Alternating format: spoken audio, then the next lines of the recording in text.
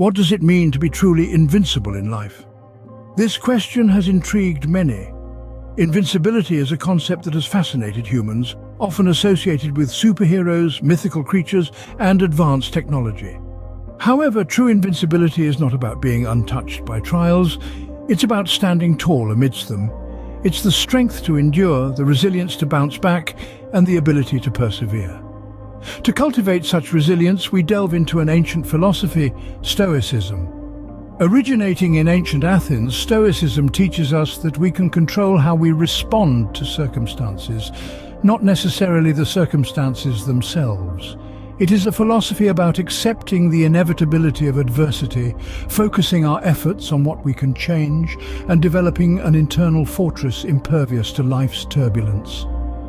Stoicism is not about indifference, but understanding our emotions and using them for growth.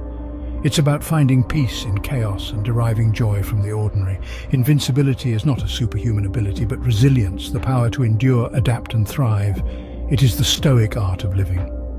Invincibility, in essence, is the power of, and it's the Stoics who mastered this art. Stoicism, an ancient philosophy, yet so relevant in today's world. Born in the bustling streets of Athens over 2 millennia ago, Stoicism was conceived by a merchant-turned-philosopher, Zeno of Citium. Zeno, after losing his fortune at sea, found solace in the teachings of Socrates and Crates, which led him to formulate the foundations of this enduring philosophy. Stoicism is a philosophy that champions resilience and emotional fortitude. It teaches us to remain undeterred in the face of life's adversities, to control our responses to external events, and to understand that our perception of these events is the only thing within our control. At the core of Stoicism lies the principle of living in agreement with nature. Now, this doesn't mean we need to abandon our homes and live in the wilderness. Rather, it refers to understanding the nature of the world and our place within it.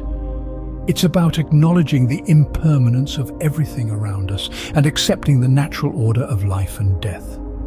Central to Stoicism is the emphasis on virtue as the highest good. Virtue in this context is not just about moral goodness, but about excellence of character and disposition. It's about cultivating wisdom, courage, justice, and temperance. It's about striving to be the best we can be, not for accolades or applause, but for the sake of virtue itself. So, Stoicism isn't about suppressing emotions, but about mastering them. It's not about being indifferent to the world, but about understanding it. It's not about abandoning desire, but about desiring wisely. Stoicism is about transforming our perspective, about turning obstacles into opportunities, about finding peace amidst chaos.